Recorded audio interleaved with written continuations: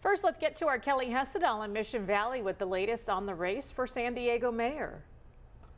I spoke to Mayor Todd Gloria as well as candidate Larry Turner today. In fact, Mayor Gloria is here right now in Mission Valley for the ribbon cutting for the new River Park. Now, I talked to Turner and Kearney Mesa. Both are looking forward to November. However, now that it appears this race is set, a lawsuit challenging Turner's residency is back in the spotlight.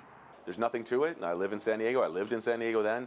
So, this is just one of those little tricks that they're going to keep pulling for the next 8 months. They just try to trick the voters because the voters, if they really get out and look around and smell around, they know that the city needs change, so they got to trick you.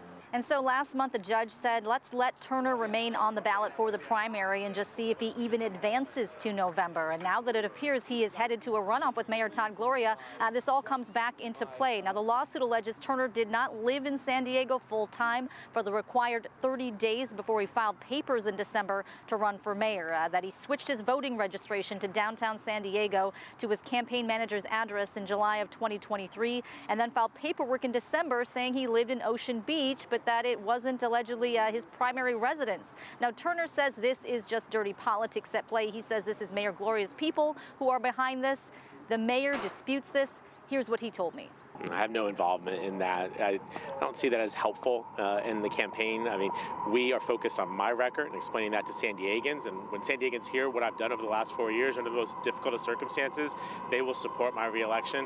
So whatever those external efforts are, I have no connection with them. I have no involvement with it, and I'm not paying any attention to it. And a court date has been set for March 29th. Turner says it's possible that the judge could throw this lawsuit out altogether. So we're just going to have to wait and see what happens. Now, if it turns out that he is not eligible to run in the mayoral race, his spot would go to the third place candidate, which at this point appears to be Genevieve Jones-Wright. Kelly Hessedal, CBS 8.